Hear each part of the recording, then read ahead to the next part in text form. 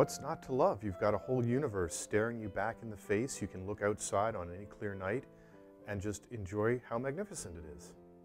What originally got me interested in astronomy was, well, there are a few things. One was when I was young, I remember watching the Cosmos series, Carl Sagan's Cosmos series, with my dad. And one of my favorite things was looking up at the night sky with my dad and thinking about whether there was anything living around those stars up there. Well, I was shown how to find the North Star using the Big Dipper. And that was my first recollection of becoming involved in astronomy. When I was a little girl, I used to think the moon was following me. And I always loved the moon. And actually it was the moon, I think, that got me interested in astrology.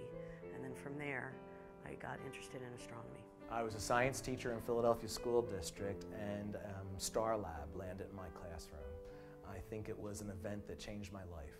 Within a week, I had to learn all about astronomy. I had to teach the whole middle school to find things in the sky. So Star Lab basically changed my entire life. I guess it was, I don't know, I was like, I don't know, a little kid, maybe about 6, 7, 8, and Star Trek was in its first round of reruns on TV. And you know, you were hearing the science news about the early Mariner probes circling Venus and the Venera probes landing on Venus and the Mariner probe zipping by Mars, and you're watching Star Trek and they're landing on other planets and you're thinking, okay, this is where we're starting, and then by the time I'm a grown-up, I'll be walking around on planets with other people. I became fascinated with the sky. I used to come to the Franklin Institute many times and going through the course that they offered back in the 50s.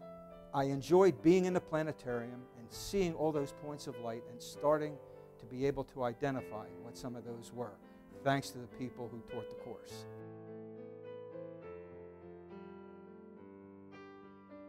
I'm an astronomy educator. I have my own portable planetarium called Stars on the Move, and we go to schools and camps and scouts and all kinds of stuff and teach kids about the wonders of astronomy. It's kind of interesting once you get into astronomy. There's tendrils that reach out everywhere. I work with the Methacton School District as a planetarium director. I've been with Rittenhouse now some 6 years working as their astronomer and their educational outreach. I worked for the New Jersey State Museum for 10 years as a planetarium lecturer. The top that I've reached in my field is being a lecturer at the Hayden Planetarium.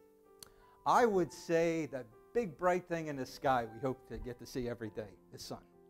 So I've been doing solar astronomy for many years, and I like being in the sun, and I have equipment to look at it safely, and I enjoy it a whole lot.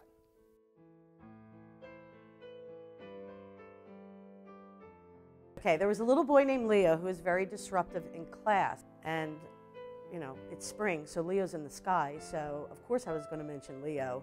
And when the show was over, a little boy came back and talked to me, and he had very intelligent questions about the Big Bang, about planets, and then the teacher came over and said, "Come on, Leo, it's time to go."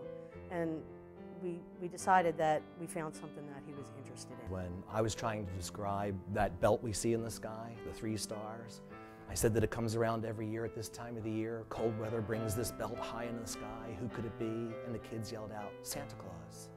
I realized, wow, they see things that I didn't see at all. I was really impressed.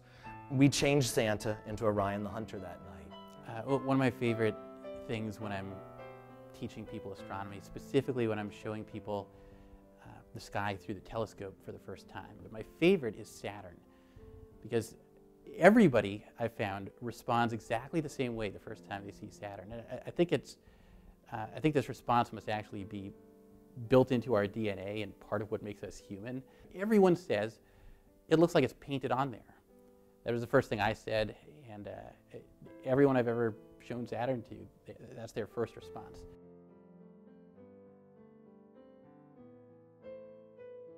When I first came to Rittenhouse, they were meeting in the Fels Planetarium. I had gone to the Fels Planetarium as a child and realized, my gosh, this is a way I can get a free star show every month by coming to this astronomy group. I thought it was well worth the $20 fee. I signed up, and they discovered I was a teacher. It didn't really take long before I was moved from the audience up to the stage and was used to help instruct people about astronomy. I've been teaching with the Rittenhouse group ever since. I got involved with the Rittenhouse as a planetarium console operator, where I work part-time for the Franklin Institute and the Fels Planetarium. And once in a while I'd be asked to substitute for some of the other operators like Denise, and I got involved that way. And of course they always had interesting content, so I kept showing up even if I wasn't working the console, and here I am today. I'd like Rittenhouse to continue in its education mission. For a while, we didn't really have an idea where we're going. Rittenhouse in the 1960s changed their mission statement to be one of education, to bring this science to the public. I'd like to grow that mission. I'd like to keep on doing more education, and I'd like to do some educational outreach like we're going to do this year at the Philadelphia Science Festival. If you do have at least a beginning interest in astronomy, to come to these and talk to the people either before the meetings or after the meetings that can guide you with, if it's an instrument, a telescope, a pair of binoculars you're looking to get, if it's looking in the sky and trying to figure out which bright point of light is which by name, but talk to the people behind the scenes and they can usually steer you in the right direction. Rittenhouse has been an incredible experience. I've met some really neat presenters from all over the astronomy community, amateurs, professionals. I've gone on neat field trips to telescopes and observing sites, and I show up because every time I learn something. I think it's not only a privilege but an honor to be able to be selected to talk in such a prestigious facility. So I think I'm just starting to learn that I'm at the top of my game.